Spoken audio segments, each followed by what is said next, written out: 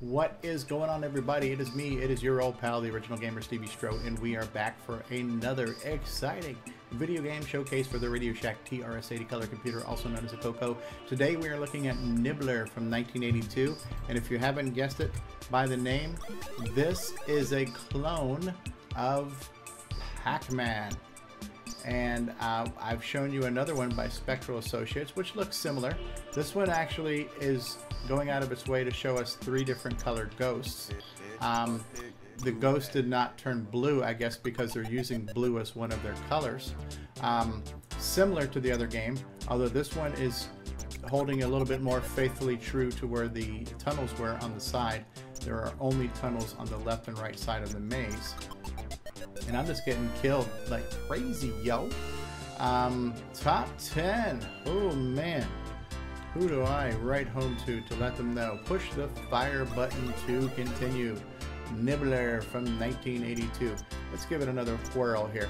So I would have to say that the first game that I showed you guys was a little bit better, but this one is still okay.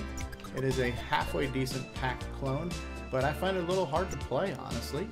The other game I could actually clear a level or so. Now the fruit looks halfway decent, so they did a decent job on making the fruit in the center of the maze look interesting. That does look like possibly an apple with a bite taken out of it. Minimal sounds, little chirping sounds here as I'm eating the dots. And Pac-Man is yellow, which is the color he was in the arcade, so I can see why they chose this palette. This palette allows for a yellow Pac dude. This palette allows for blue ghosts. In this case here, they're using multicolor ghosts. What they've actually done is they're making Pac-Man turn colors. So instead of the ghost turning colors, your Pac dude turns colors, which is different. I have never seen that before. I've never seen that option chosen in the past, and it's creative. It's clever. I like that. So now that my power has worn off, I'm back to being a yellow Packer. Graphics are halfway decent. I mean, they look like the ghosts of the arcade. I do find myself getting stuck around corners here as I try to turn, just the way it's reading the stick or something, I don't know. Not bad, not great, not blown away, but this was one of many Pac-Man clones for the CoCo. This is not one of the best. I will continue to show you more. So there you have it, folks. This was Nibbler for the Radio Shack TRS-80 color computer, also known as the CoCo.